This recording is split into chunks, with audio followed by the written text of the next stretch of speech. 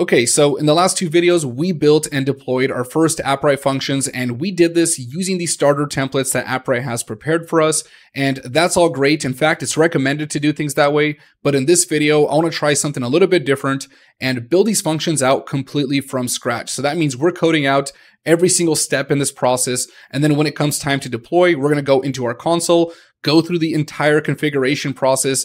And this is really going to give us a good understanding of how everything works. So you don't have to do this, but I would highly recommend following along with this video. So if that sounds interesting to you, let's go ahead and jump right in and start coding. Now, the first thing I want to do is go ahead and create a configuration file with Node. This is going to be a package.json file, and that's where we'll have all of our dependencies here. So let's go ahead and run npm init. So make sure you have Node.js installed. And we'll just go through the default settings here. We'll just hit enter until it creates that file for us.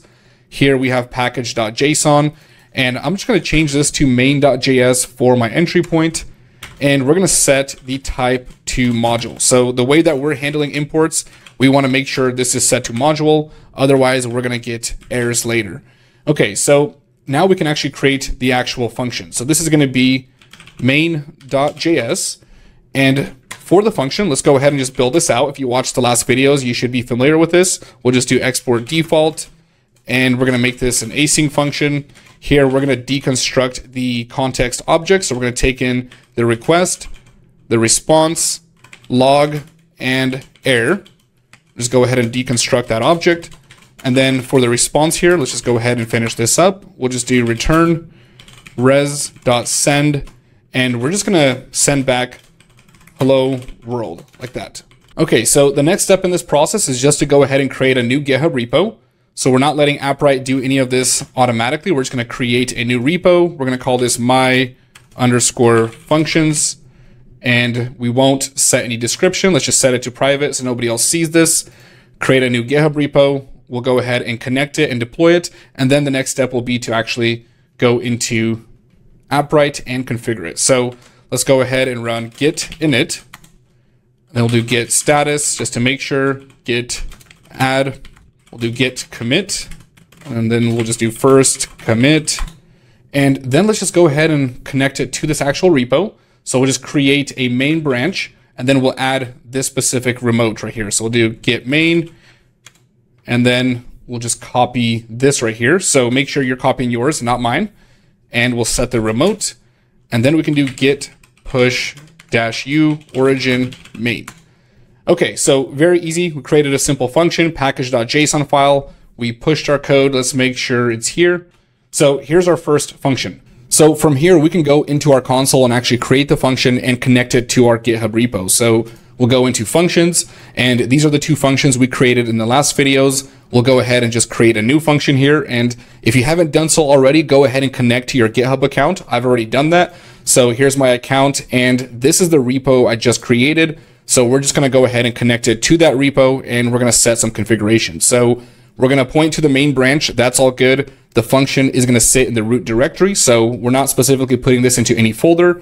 So it's going to sit in the root directory. I can leave that empty right there. We'll hit next. For the function name, I'm just going to call this node function just to identify this, because we're going to create this function again with Python and other runtimes. So we can go ahead and just give it a name like that. Whatever you want to name it, that's up to you. For the runtime itself, we'll leave this as node 18. And the entry point is going to point to main.js. That's where our function sits. And for the build commands, I want to go ahead and just make sure we install all of the dependencies in package.json. So we're just going to do npm install, and we can click next here. For the execute permissions here, we're just going to go ahead and set this to any.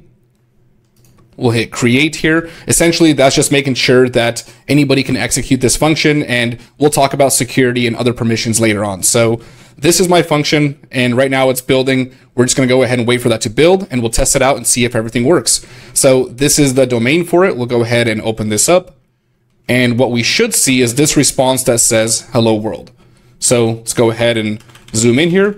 And here we go. We've built our first function completely from scratch. So next, what we're going to do is go ahead and actually connect to the Node SDK. So I want to extend this a little bit. we're going to quickly set up a database with a collection, add some items, and then actually request those items. So I want to show you how to work with server-side SDKs. So if you want to go ahead and use something that you already have set up, that's totally fine. I'm just going to go through this real quick. We're going to set up a new database, and that's going to be prod for production, and that'll generate an ID for us. So we're going to let that just automatically do that. And then for the collection, we'll just go ahead and call this profiles. So these will be profiles for users. We'll just go ahead and hit create here. And for the attributes at this point, I'm just going to go ahead and add 2 attributes. We'll just go ahead and add in a username and a bio. So the username, and the size will be 50 characters.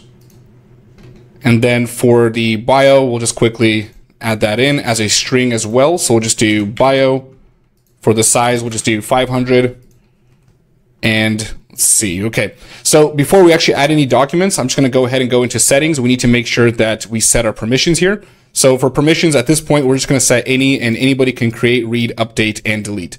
Okay. So once that saves, we can go ahead and just add in some documents, because when we make a request, I actually want to be able to pull out some data here. So we'll just create a document, and we'll call this first user Dennis Ivy. We won't add a bio in here, and then we'll just add in a Jane Doe. So Jane Doe, like that. That's going to be the full username. Hit next, create. Okay, so from here, let's go back into our code base. So the first thing I want to do is actually go ahead and install the Node SDK for Appwrite. So let's go ahead and do npm install node-appwrite. And that's going to go ahead and add that to package.json. So now we see that. So once we run those build commands, Appwrite will be able to install this. So we have the package. And now let's go ahead and make our imports here. So we need client and we need databases. And this is all coming from node-appwrite. So node-appwrite. And we'll go ahead and connect our client directly from the function here. So we'll create the variable client, and this is going to be equal to new client. And we also want to set the endpoint for the client. So we'll do client, and we'll do .set endpoint. And the endpoint we can get from settings here, and we're just going to grab this API endpoint. So we'll throw that in here. And the next thing I need to do is call client.setProject here. So this will be the project ID. And what I'm going to do here is go ahead and set some variables here. So we'll call this project _ID. And we're going to get this from our environment variable. So I'm going to create a few of these right here. We'll set them here, and then we're going to pull that data from those variables. So project ID is going to be right here. So we'll configure all this in a second. Now in here, what I want to do is go ahead and check if it's going to be a GET request. If it's a GET request, then we're going to call the database and render out those profiles. So we'll do if the request.method, if this is equal to a GET request, then we're just going to go ahead and query the database and respond with that data. So from here, let's go ahead and set up our database. So we have the client. Underneath here, we'll just do const db is going to be equal to new databases. We'll pass in the client from here. So now we can actually make a request to our database. So I'm going to go ahead and set up a variable called response, call await, and we can do db.listDocuments. So we'll go ahead and call that. And list documents at a minimum requires the database ID and the collection ID. So we'll do db ID, and then we'll call collection _ID _profile. So we're specifically calling the profiles ID right here. Okay, so I'm going to quickly set these variables up. So we'll just do copy and paste, throw in db ID, pass that in. And then before we finish that up with the environment variables, let's go ahead and do return res.json. And we're going to call response.documents. So we're just going to respond with the documents in that collection. And before we make this push to our GitHub repo, let's go ahead and actually get these environment variables right here. So with this, we're just going to go ahead and go to our project. So first thing we need is our project ID. So we're going to grab that. And I'm just going to go ahead and paste those in here real quick. Then we're going to grab the database ID. We'll just go back to our project, and we'll go into the actual collection ID now. So profiles, we'll throw all this in here. And now I'm just going to copy all of this.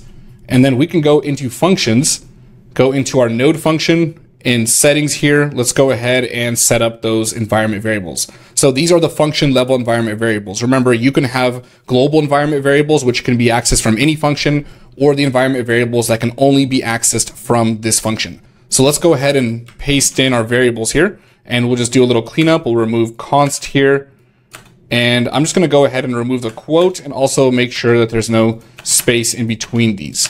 So we'll take that out. Let's go ahead and remove that. And that looks better. We'll save that. And once this is added, then we can grab these environment variables from the function. So we don't have to expose our IDs here. So now we can just go ahead and do process.env.project ID. And then we'll copy and paste this. Let's go ahead and just duplicate this, and then we'll grab the collection ID from the environment variable and then the DB ID.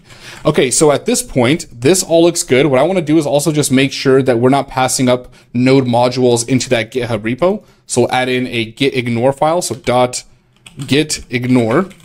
And inside of gitignore, we'll just go ahead and do node_modules / save that, and let's go ahead and make a push. So we'll just do git add, git commit, and then git push -u origin main. Okay, so that's making the push. Let's go ahead and check this out. So we'll go into our build logs here. It should be deploying once that repo is committed. Okay, so the build is complete, and let's go ahead and test out this endpoint. So we'll go ahead and open that up. And there we go. So we've successfully created our own function completely from scratch and connected to the Node SDK.